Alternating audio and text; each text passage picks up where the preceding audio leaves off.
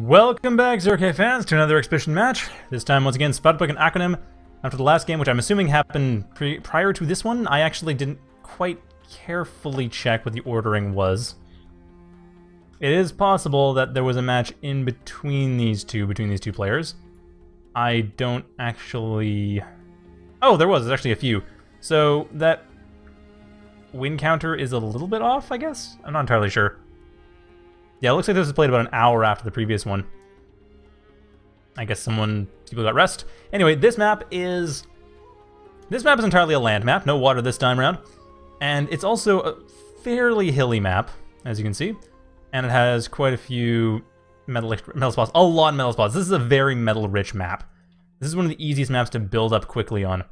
The only downside, of course, being that most of that metal is in the center. So most players will typically go along to one of the corners to take that over because it's a safer expansion, while also expanding just a little bit outside of their base, and then try to take the nearest center, but that's usually where the contention starts. Going for the center hill is very important as a result of that. Anyway, we have Svatopluk and Aquanim, and let's get to it. Svatopluk going very quickly for a heavy tank factory. Aquanim, on the other hand, is going for light vehicles. An interesting choice, both players seeding the center hill. Now they're going for cloaky or shields. I often go for cloaky on myself on this map because I do enjoy having that center hill, and the hills in general is very powerful. At this point, though, with Svatopluk and Aquanim's factory choices, only their commanders can go on those hills, which probably means that there'll be radar and maybe some static defense, and that's about it. Anyway, Kodachi coming in for Svatopluk, while Aquanim goes around the side with the dart. Kodachi will be able to deal a bit of damage at this angle, I think. Those Scorchers are going to be a problem, but if they don't go north, then that should be fine. That should actually be a really good angle. This one, Aquanim's commander has not been upgraded, and there's no static defense on the queue. Svatopluk, on the other hand, they've set up one defender. Not in the best position, though. They expected an attack from the south. The defender being slightly blocked off by the factory. Not so bad that it's going to hit the factory, though. I have lost a factory having that happen. Defenders can be really treacherous sometimes. And no static defense so far. Aquanim, are they about to build it? I don't know. The Kodachi does have to deal with the commander. Now fully upgraded. Well, not fully upgraded, but has their level 1, which is the important upgrade. Light particle beam up. That Mason's not going to die. One more shot and it might. It's not a bad target, but yeah, the metal extractor, that's the target you really care about. Get as many metal extractors as you can and then get out of there. And thanks to the proximity of those solar collectors to the metal extractors, that also fortuitously happens to close the solar collectors as well, thanks to the damage taken. Taking out one metal extractor, the second metal extractor is going to burn down. The third metal extractor getting repaired, so it's not going to go down, but 2 out of 3 go down. Aquanim barely repairing that one, keeping it around. And not getting any energy in the meantime. Not a terrible raid. Could have conceivably been better, but not a terrible raid. 35 metal donated as a result. But that took, let's see, for what was 5 metal per second? About 20 seconds, well, yeah, about 20-ish seconds to rebuild, so that's what 100 metal lost. So overall, I'd say that Svatopluk is ahead. They have more metal extractors, they have more of their valuable metal extractors claimed. That wasn't a terrible raid. And Svatopluk getting hit. Aquanim going for a counter raid, taking out one of the metal extractors, taking out one of the lotuses as well, but getting torn apart by welders pretty quickly. Welders are scary, you gotta be careful with those things. They are armed. They deal not that much damage, but still, 43 damage per second is more than it sounds like sometimes. When you deal with a unit that only has a few hundred health, like 420 health, yeah, those Scorchers go down in 10 seconds. And they probably won't kill them in time. I mean, enough Scorchers will, but that wasn't enough Scorchers, very clearly.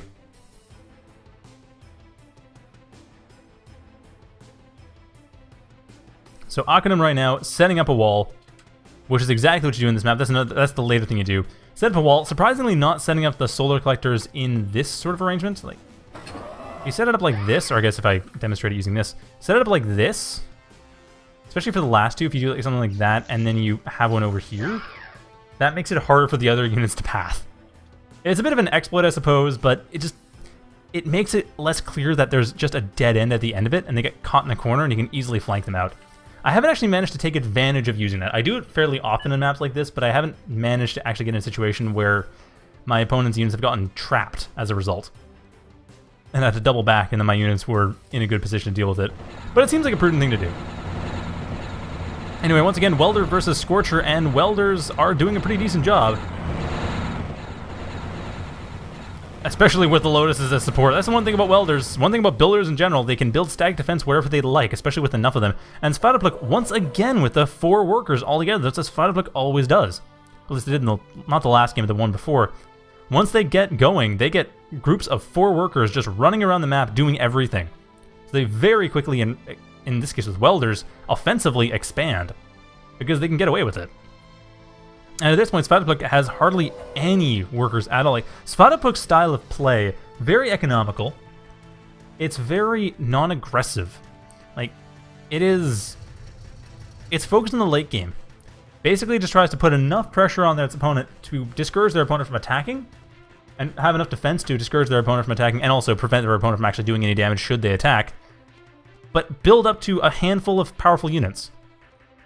Like, build up to Striders, or build up to probably Reavers in this case. Or Reapers, I mean, in this case. But otherwise, just set up a bunch of workers and have them build up quickly. That's basically how they work. Although they are going to lose one of their welders right now, possibly 2, but no, not 2, just the 1. Killing a bunch of Scorchers in the process, that was worth it. 250 metal for what's probably about, yeah, 400 metal worth of reclaim. Just from the Scorchers alone, that was donation. Yeah, 5 Scorchers, 50 metal each, that's a donation. That paid for the welder killed. So Svatopluk, very hard to assault as a result of this. I think the only way you could really get around them, you'd have to either be really careful about how you raid, or you just realize they're playing defensive and expand like mad, because they are playing defensive. So expand like mad with a little bit less in the way of defenses, or a few more units. If you can poke out some weak point, I don't know if you can in this particular case, this is a lot of static defense, but if you can poke out to a weak point, that's going to probably rip them to shreds. Like, these Scorchers are actually going in a really good position. Unfortunately, they're going straight for the welders.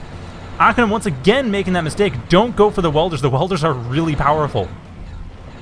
Welders are stronger than they look. So those Scorchers, had they gone along this path, I think they could have. Not sure. Yeah, they could have gone along this path. Had they gone along that path, that would have been able to get them straight into the main base. Although this Stardust is a bit of a... that's scary. I'll grant that. That is pretty scary. But still, had they done that, they would have been in a really powerful position. They probably would have been able to tear apart most of what's going on around the back. Because this Stardust actually doesn't have that much range. Like, its range is like this, but it's also going to be blocked by the heavy tank factory. So they can attack from the other side, break through this, tear apart the commander, and then rip apart the heavy tank factory. But that's tricky to do. Like, you have to be really careful about your micromanagement. You have to be extremely good at this sort of thing. Aquanim is good at this sort of thing, though. They're going for the welders, which is a mistake. It's just hard to realize, because most of the time, attacking the constructors is the right thing to do. But welders, because of their attack, and because Svatopluk loves to bunch up their workers like this, and thus allows them to build up static defenses in seconds. Like 1 or 2 seconds and a Lotus is up. You can't fight that head on. Not without heavy assault units. Certainly not with raiders. Raiders cannot deal with this. Assault units should be able to. Like, if it was levelers, I'd say, yeah, go for it. Or Ravagers, I'd say, definitely go for it. But these aren't levelers or Ravagers, they're Scorchers.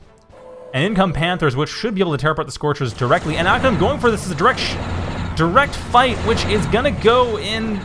oh man, Svatopluk's ripping those apart. That's half of the Scorchers gone. Aquanim's been donating so many Scorchers to Svatopluk at this point. I think they've donated a grand total of about 12 or 15.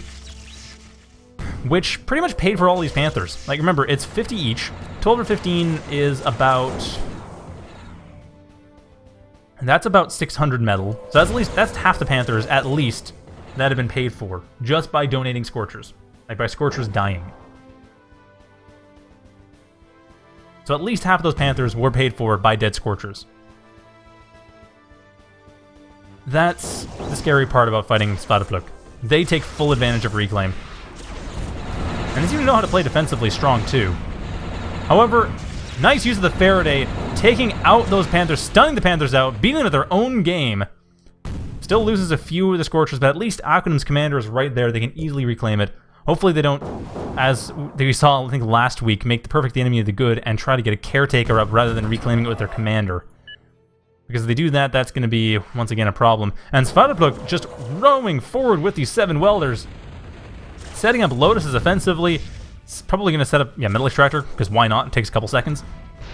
This is really dangerous for Aquanim. Their commander, once again out in the corner, Banishers, that's not so much a threat. The Reaper, bigger threat. Reaper gets rid of the Commander. That's got to be painful. Aquanim has to get rid of this Reaper, and the Commander is no longer there. There is the Mason, so at least that's reclaiming. But yeah, this Reaper should be able to get away. The Panthers are right there. They'll be able to protect it, and that Reaper gets away, killing a few more Scorchers, and the Masons, they can do what they can, but there's not much.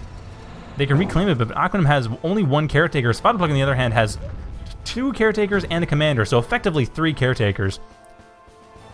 Aquanim, on the other hand, only has the 1. They have been accessing metal most of this game, and they don't have enough energy either.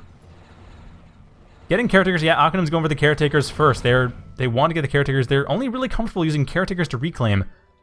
Whereas Svatopluk, as we see, just loves to run around with either 2 groups of 4 or the 1 group of 7 or 8. And just reclaim like mad, repair like mad. The Reaper completely repaired in about 5 seconds. That's the scary part about the way Svatopluk plays. Svatopluk knows how much power workers have, especially when in groups. Because most of the time you don't bunch up your workers because they can be hit by splash damage, which is prudent, especially when you're dealing with Cloakybot. With Conjurers, that would be really scary. But when you're dealing with Welders, or in the last game that was on Titan Duel, that was with Hovercraft, so with Quills, if you're dealing with those tougher and faster workers, it makes a lot of sense. It makes all the sense in the world. I think these are, yeah, 5 metal per second. I think Welders are also 5. I remember, 4 or 5. 7.5, holy crap! Welders are even more powerful than I thought. 7.5 build power, that means that 7 of them are, that's about 54 build power. Right there. Just around the map. So grabbing reclaims. So Svatopluk can, for short periods of time, have an extra, basically double their economy. Extra 50 or so metal as they hit reclaim fields. Because those workers just going around taking everything. And the Caretakers, on the other hand, Caretakers take a while to build, and that's the thing about Aquanim's play. The one thing I'd suggest is don't be afraid to reclaim with workers and commanders. Don't feel the need to use Caretakers. There are other units that work just fine for reclaim, and this fight, once again, going in Svatopluk's favor. Svatopluk at this point has a massive military advantage. They can just waltz in. How many Reapers do they have? Reapers? 3 Reapers. And more importantly, 12 Welders, because the 12 Welders, I think, are more powerful than those Reapers. As you can see, 100 metal per second, because why not? Not super long, but it's long enough. You pull that in and then burst it out in minus 40. But they're pushing 40 build power into that factory. I mean, we'll see here, Banisher is taking 10 seconds. The Welders take like 3. The Reapers, where's the Reaper? Let's see the cost of the Reaper. 850, that's 20 seconds for a Reaper. That's hardly any time at all for how long they survive. I mean, this one Reaper here is actually in a really dangerous spot, but with the nice support, good fire support from Svatopluk, very good mixed force, and the Welders are right behind to repair everything. Aquanim cannot deal with this and throws in the towel. So that is how Svatopluk plays. They play defensive, they basically put you in a situation where you cannot harass them, and they have roaming workers that cannot easily be assaulted. I think if the workers got heavily assaulted, and it seems like the way to beat them is tear apart their workers as quickly as possible. If you're dealing with Welders, go for Levelers or another more assault righty force. Don't go for Raiders, but otherwise go for Raiders. Try to hit their workers as quickly as possible. They're going to build up stack defense. Go for the workers. Hit them first. If the stack defense dies and your units die, those workers get a ton of reclaim. If the workers die and the stack defense lives, who cares? There would be another set of workers, but you destroyed a bunch of workers, which massively reduces Svatopluk's power. The other thing is Svatopluk is really good at convincing their opponent they don't want to attack, either because they think there's too much static defense, or because they think that there's too strong units that they have to deal with up front, as we saw with the Dantes in the first game. And that is basically how Svatopluk plays. Is they mind game their opponent into thinking that they cannot attack, and then they expand a bunch behind it, go heavy economy with a bit of defense, and then flip it over into a lot of offense with repairs like this. Like a few big units that can be easily repaired, and a bunch of workers coming in the back to reclaim and repair. Yeah, Flora's pointing out, you prepare for the late game as well. That works too, just the hard part is, if you're expanding a ton, that's the other counter, of course, against a defensive player, is to expand everywhere, take the rest of the map, and just outproduce them. That's also a good idea. That's another way of going about it. So yeah, in this case, it's almost don't raid. Just expand. Out-expand. Expansion beats defense. Defense beats offense, so don't go for offense. Go for expansion. just go for expansion with a bit of defense, because Svatopluk will flip into offense when necessary.